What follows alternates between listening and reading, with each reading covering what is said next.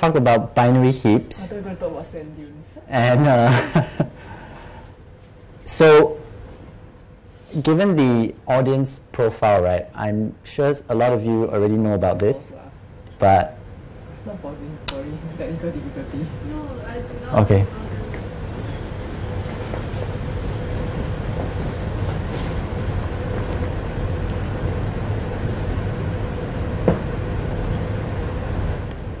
Hang on, huh?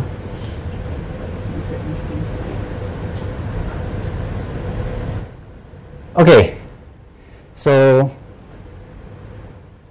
I'm going to talk about binary heaps. Here we go.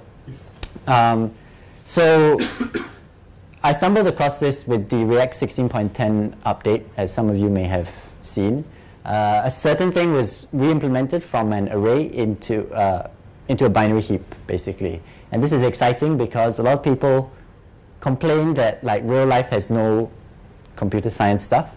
That was an example, that was an anti-example. So that got me interested because I don't know what a binary heap is. And I decided to learn about it, and now I'm going to share. All right, so these are the contents. I'm going to talk about why we use them, a brute force approach to solving that problem, and some other stuff. All right, so the first question is, what do we use binary heaps for? And due to the time constraints, I'm just going to I'm not going to explore anything in great detail. I'm just going to skip over everything. But a very common use case, did not copy this from the React thing, is to implement a priority queue. So what is a priority queue? A priority queue is basically when you have you have a number of items, and you need to know something like the biggest one or the smallest one. And the rest you don't really care about until the biggest one or smallest one disappears. Then you need to know the next biggest one. Okay? So a brute force approach to solving this could be use an ordered array, right? Something like this. So the benefit of this is that, okay, let's just say it's the biggest item. The biggest item is always in the same place. It's always at the end. Okay, so it's very easy, and when you remove it, the next biggest item is still at the end because the previous one was taken away. The problem with this is that, okay, yeah, so the largest item is always in a stable position. The problem with this is when you want to put something in, you have to potentially move a lot of items. So in this example, we have to move like all those things to make space for the number 2. And an important distinction is that it's not necessarily difficult to know where to put number 2, but it is inefficient to move all the stuff afterwards. This was something that I didn't get at first.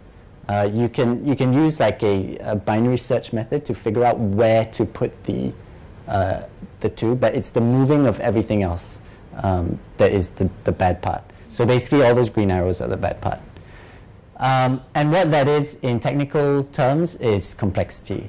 So inserting an item into an ordered array has a relatively bad complexity, meaning there's a lot of green arrows. So if we want to solve this, basically what we have to do is we have to not have so many green arrows, right? So the problem now is that if you look at the 7, if we're not moving that, we can't move the 4. So even the green arrows that I've left don't make sense anymore. Okay, so this attempt to reduce the complexity obviously has a few more steps.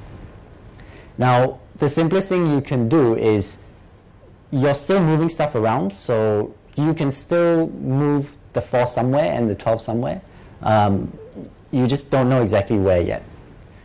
And this is where the binary heap comes in.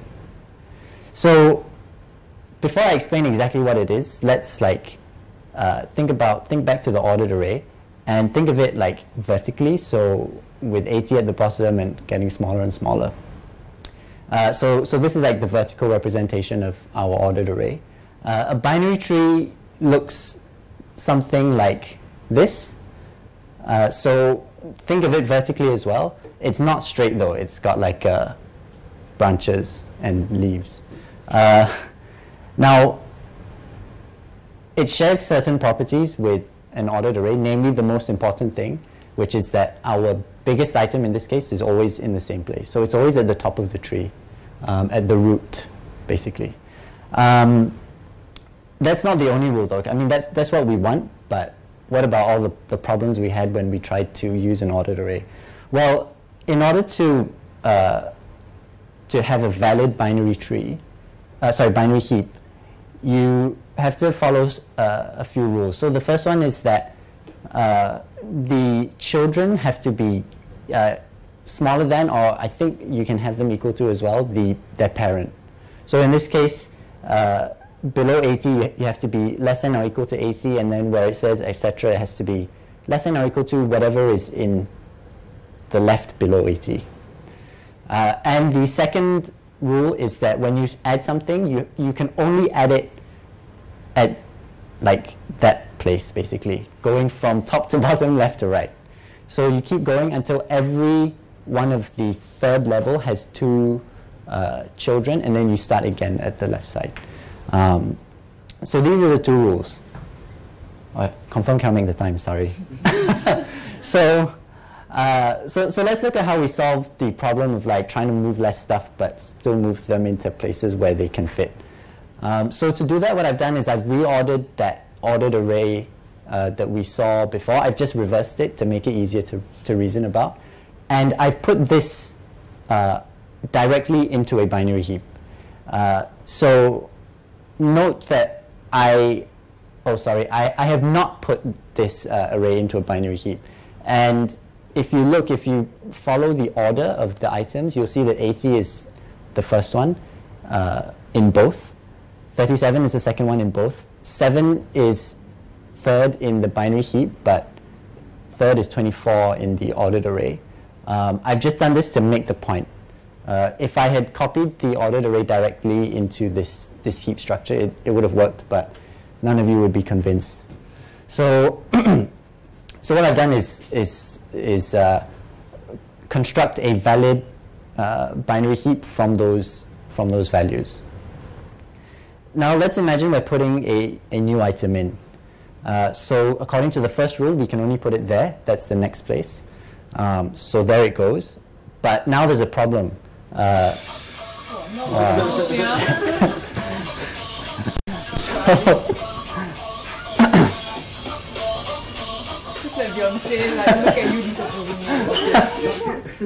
Okay, so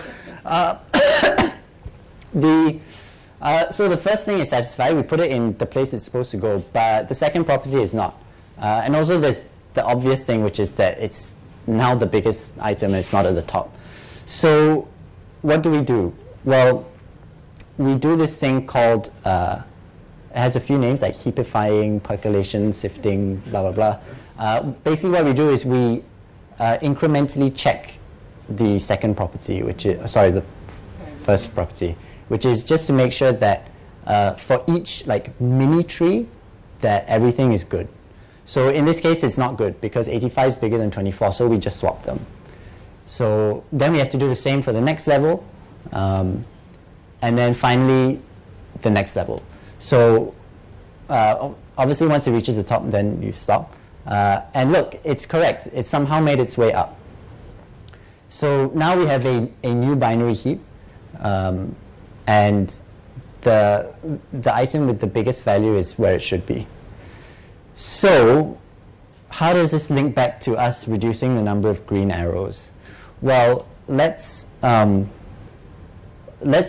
back at the flat array that we used to build the binary heap that I just showed you.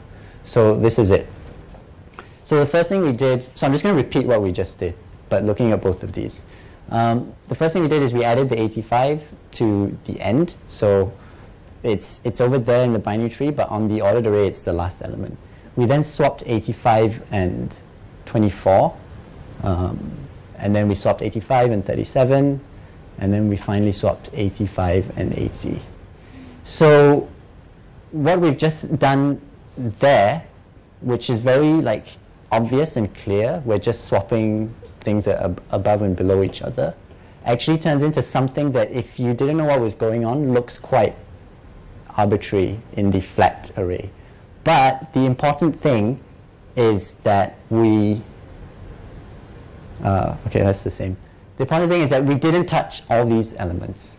Okay, and that's where the savings come. Because remember, the problem we had was that we had to move everything before. Now we don't have to move most of the things. And exactly how many things did we move or not move? Don't panic, but it's maths. It's log 9, which is 3 point something, but rounds up to 4. So I'm not going to go into log, but basically it's like when you, okay, no, that's going into it. So, so the important thing is log of something is a lot less than that thing. And that's basically it. I'm not going to cover removal, but you can look at this slide and I'll leave it as an exercise to the reader. But you basically do the same thing, but you like invert the rules. So you take away from the top and then you have to check downwards rather than upwards. And when you check downwards, you take the smaller one of the children if you're implementing a max, binary max heap. Yeah, that's it. Thank you. Don't know why Beyonce like you And then only when you got sound. Other people got some special.